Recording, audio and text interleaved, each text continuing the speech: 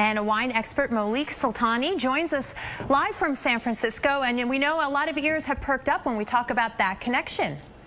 Absolutely, absolutely. Good morning to the both of you. In wine country, climate change does have the wine closure conversation heating up. If you buy a bottle of my wine for you and your husband's 20th anniversary and you hold that bottle for 10 years and you can't wait to open it, and then you open it and the wine's corked, that's a huge fail on the part of the industry.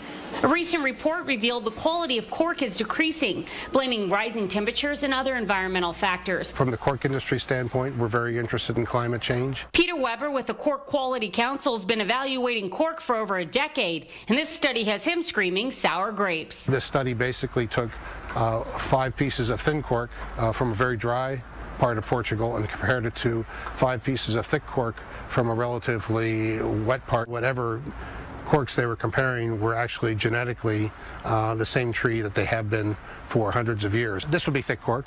The corks are punched out of the side.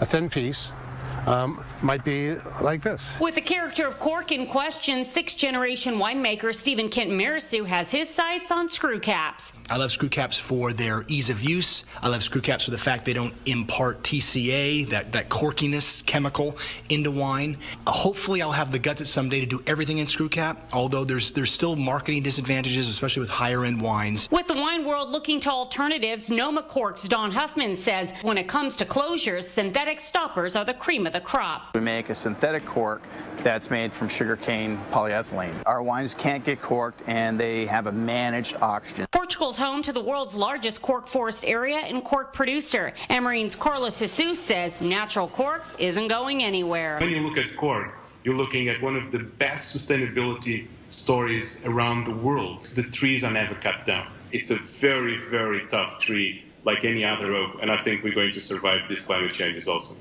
Despite their differences, everyone agrees global warming isn't waning. We all have to worry about climate change. It's just that, frankly, the cork tree is in a good position to fight it because, A, we can adjust the amount of time we spend between harvesting, and B, the tree can really take a lot.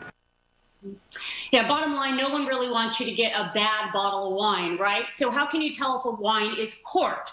Well, what you want to do is pour yourself a glass, give it a swirl and a sniff.